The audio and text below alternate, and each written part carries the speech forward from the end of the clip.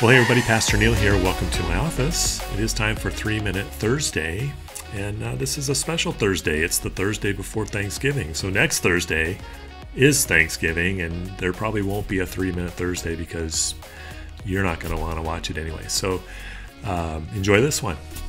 We're excited because on Thanksgiving Eve, Wednesday night, the 24th at 6:30, we're having our Thanksgiving Eve worship service. So we're going to gather together and with grateful hearts thank the one who has given us every good thing. If you've come to Thanksgiving Eve in previous years, you may be thinking Simple Supper, and I just want to let you know that we will not be having the Simple Supper this year. But come at 6:30 and join your hearts and voices in worship of Jesus. We're going to have it online as well, so you can join us that way. This year, Advent begins early, so it's one of those years where the Sunday right after Thanksgiving is the beginning of our Advent season. So that'll be happening on the 28th, the first Sunday of Advent, and so anticipate kicking off the Christmas season with your church family and enjoy this time. You know, we've been praying that this season, Thanksgiving through Christmas, would just really offer a lot of hope.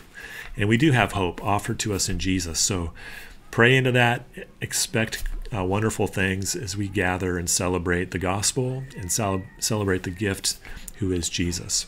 This Sunday I'm excited because it's our Rooted Celebration Week. So in service we're going to celebrate the last 10 weeks. There were 125 people who joined this fall into a Rooted group, and this week upcoming is week 10. So it's the finish line, and we're going to celebrate through testimony and through teaching just the significance of this season and what it means for us as a church moving forward on mission with Jesus.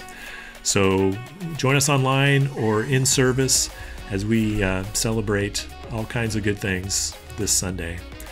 Hope you enjoy your Thursday and your Friday into the weekend, and we'll see you in worship this Sunday. God bless you, everybody. Have a great day.